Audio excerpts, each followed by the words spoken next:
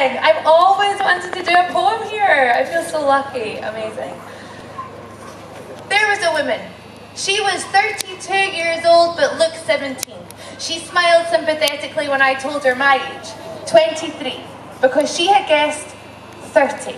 I recently found 3 burrowed lines under each of my eyes, indicating that my body, despite my efforts, is in fact getting older.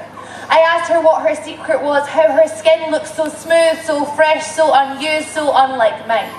She talked me through 10 steps she performs every morning, every night, her skin routine. The eye makeup removal, the cleanse, the exfoliator, the refresher, the essence, the ampoule, the sheet mask, the eye cream, and finally, the moisturizer. How could she be fucked? 10 minutes every morning, 10 minutes every night, that's 20 minutes a day washing her face. Oh, and never sleep with your makeup on, and always wear at least factor 50 right.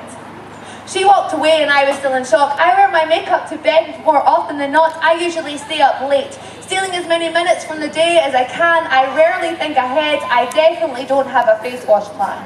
I worked out that this woman spends 2 hours a week washing her face. That's 121 hours every 365 days, which is 5 days a year. If this woman lives till she's 72, she'll spend a whole year of her life washing her fucking face. It sounds like some sort of cat daily torture camp sponsored by Instagram, and it's definitely not for me. Think about the things she could have done with that extra year: backpacking in Nepal, learning to play the piano, pilot lessons, scuba diving. She could have had a baby or cycled across the country, or maybe she could have just chilled out. So towards the end of my journey, if anybody asks me why I look so old, I'll tell them that I've lived every minute I could not washing my face. When my grandchildren ask me what age I am, I'll tell them that I've laughed 1 million more times than my age. And I've had more friends than the age spots on my hands, and I'm 50 times as old as many times as I fucked your grandfather, and I fuck off. And I'll tell them about all the adventures I've been on and all the trouble I've been in. And I'll tell them to go on holiday and wear minimum sunscreen because everyone looks better with a tan.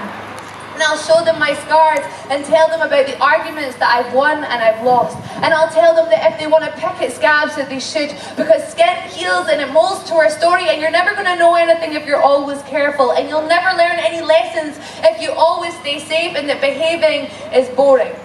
I'll tell them that late night staying up drinking is a privilege denied to many. I'll tell them that travelling is a privilege denied to many. I'll tell them that growing old is a privilege denied to many. So don't care about your grey hair, it shows that you cared about something. Your flapping belly is a testimony to your children. Your dangling boobies look fab. And who doesn't like things that wibble or wobble? Your soft skin shows that you were tender. Just stay healthy, but drink if you enjoy it, dance if you enjoy it. Dance all the time, but especially with your friends, and try not to forget. And don't hate yourself, because trust me, there are enough people in life to do that for you. And for God's sake, do not spend 20 minutes a day washing your face. Thank you very much. Cheers. This next poem, thank you. This next poem I'm going to do is about bamboo. Has anyone ever been to